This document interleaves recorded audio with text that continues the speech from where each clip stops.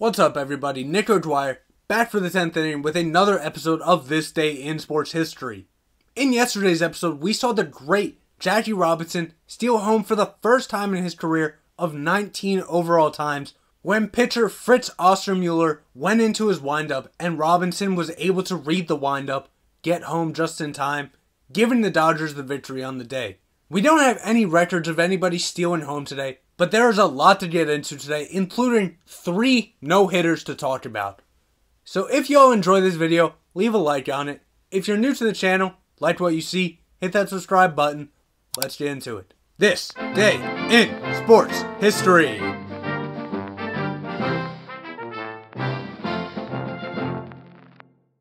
We start out today with some U.S. national championships. First, in 1892, defending champion Mabel Cahill defeated Elizabeth Moore 5-7, 6-3, 6-4, 4-6, 6-2 in 5 sets for her second and final major of her career. Now in 1904, Mary Sutton defeated defending champion Elizabeth Moore 6-1, 6-2 in straight sets for the first of 3 major titles in her career. Now we move away from tennis, go to golf for a little bit. First at the 1909 US Open, George Sargent, with a score of 2 over, set a new Open scoring record to win his only major title, 4 strokes ahead of runner-up Tom McNamara. 3 years later at the 1912 British Open, Ted Ray wins 4 shots ahead of runner-up and defending champion Harry Vardon to win his only British Open and the first of 2 majors in his career. 9 years later at the 1921 British Open, Jack Hutchinson wins his only Open championship by 9 strokes after a 36-hole playoff with Roger Weathered. This would be Hutchinson's second and final major of his career.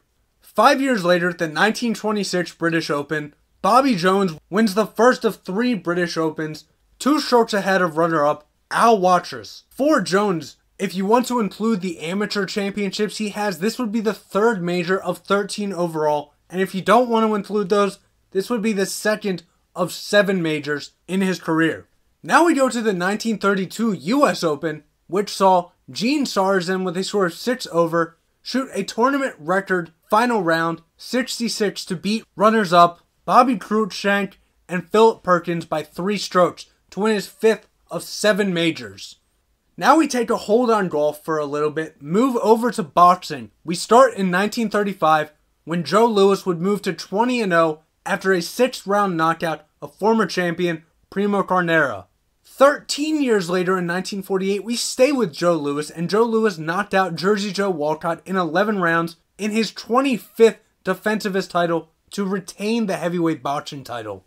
After this fight, Louis would retire. It wouldn't be a permanent retirement. He would come back 2 years later and lose his first fight, but for 2 years, he was officially retired.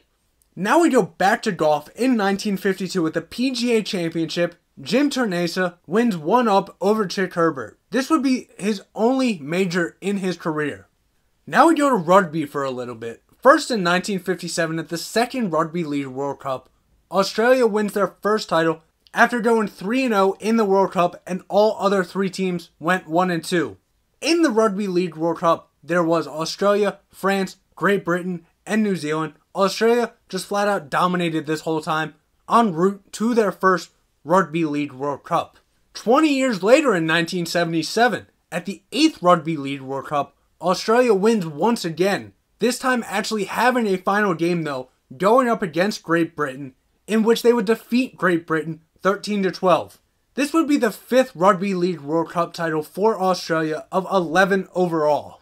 Now we move to the 1978 FIFA World Cup final, which saw Argentina going up against the Netherlands. This is a very evenly matched game up until extra time, where Argentina just came in and said, yeah, we're taking this.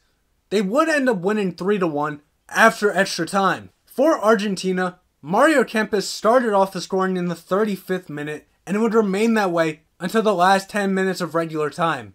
In the 82nd minute, Dirk Nanninga tied it up for the Netherlands 1-1, and that would go until extra time. In extra time, Mario Kempes started the scoring off once again for Argentina, scoring in the 105th minute, giving them the 2-1 lead, but they weren't done yet. Daniel Bertoni scored 10 minutes later in the 115th minute for a 3-1 lead. This would hold for the rest of the game, and this would be Argentina's first World Cup trophy of 2 overall. Now we move up to 1983, and we have the Cricket World Cup, where India upset the West Indies, winning by 43 runs to win their first overall title. Also in 1983, we have a world record in the shot put when Udo Bayer of East Germany set the record at 22.22 meters. This record came to be after Bayer actually broke his own record, which he held for 5 years. This one wouldn't be held as long, he would only hold it for 2 years, but that's a combined 7 years holding a world record. Now we move up 5 years later to 1988. First in Major League Baseball, Cal Ripken Jr. plays in his 1,000th consecutive game. And as we know, Cal Ripken Jr. would go on to break Lou Gehrig's record. You have to get there somewhere. This was really, I'll say, the first big milestone. If you want to say 500, great. But really the first big milestone to get to 2130. Also in 1988, at the UEFA European Championship final, the Netherlands would defeat the Soviet Union 2-0. And for the Netherlands, Ruud Gullit scored in the 32nd minute to start it off. Then in the second half, Marco van Basten scored in the 54th minute, giving the Netherlands a 2-0 lead, something they would not look back on, getting the UEFA European Championship trophy. 3 years later, we go to tennis, and Martina Navratilova wins a record 100th singled match at Wimbledon after she defeated Elna Rybak 4-6, 6-2, 6-4 in 3 sets in the first round. 7 years later in 1998 in Major League Baseball, Sammy Sosa broke the Major League record for home runs in a single month after he hit his 19th home run in June off of pitcher Brian Moeller. This home run came in the 7th inning of a 6-4 loss to the Detroit Tigers. This home run by Sosa surpassed the mark set by Rudy York, the Tigers catcher, who finished with 18 home runs after hitting 2 on the last day of August in 1937. Sosa would go on to hit 1 more in the month of June in 1998, just increasing his record to 20 home runs in a month. 1 year later in 1999, Jose Jimenez, who came into the game with a 6+ ERA, would face only 28 batters as he no-hit the Arizona Diamondbacks in the 1-0 victory for the Cardinals. Jimenez would become the first rookie to throw a no-hitter since 1973 and the first Cardinal to throw a no-hitter since 1983. In the game, Jimenez just outpitched opposing pitcher Randy Johnson by a little bit. 9 innings pitched, 2 walks allowed, 8 strikeouts in the 1-0 victory for the Cardinals. Also in 1999, at the NBA Finals, the San Antonio Spurs would win their first championship, defeating the New York Knicks 4-1. In the series, Tim Duncan averaged 27.4 points and 14 rebounds, while David Robinson added 16.6 points and 11.8 rebounds. For the Knicks, Latrell Sprewell led the way on the scoring side, 26 points. Allen Houston also added 21.6. But the defense with the two-headed monster of Robinson and Duncan, too much to handle. In the Game 5 victory for the Spurs, 78-77, Tim Duncan had 31 points. He would win Finals MVP, and he would get his first championship of 5 overall. 1 year later in 2000, at the LPGA Championship, Julie Incher, with a score of 3 under, wins back-to-back LPGA Championships, defeating Stephania Crosset on a second hole of a sudden death playoff. This would be the 6th of 7 overall majors for Incher in her career. We've already talked about one of them, now we move up to the other 2 no-hitters. First in 2010, after throwing 149 pitches to get to the no-hitter, Edwin Jackson would end up no-hitting his former team in the Rays.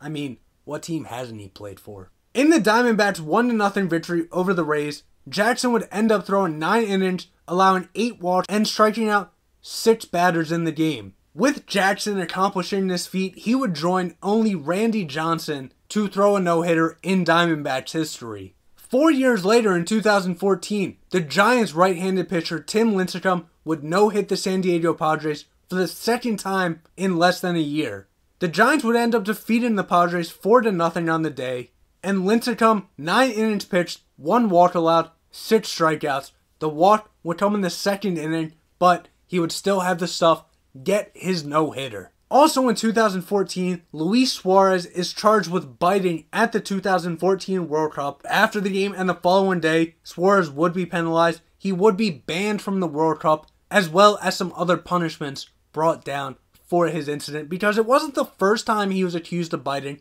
it was the third time. So Suarez got penalized, and rightly so. Finally, in 2018, the Oakland Athletics pitcher Edwin Jackson would take the mound against his former team, the Detroit Tigers, in a 5-4 victory. For Jackson and the victory, this would make the Oakland Athletics his 13th MLB club in which he would record a victory, tying Octavio Dotel's record for the most with different ball clubs. So there you have it. That's what happened on this day in sports history. If I left anything out, I do apologize. If I mispronounced any names, I also apologize. I hope everybody out there is having a great day, and I will see you tomorrow for Nico Dwyer and the 10th inning.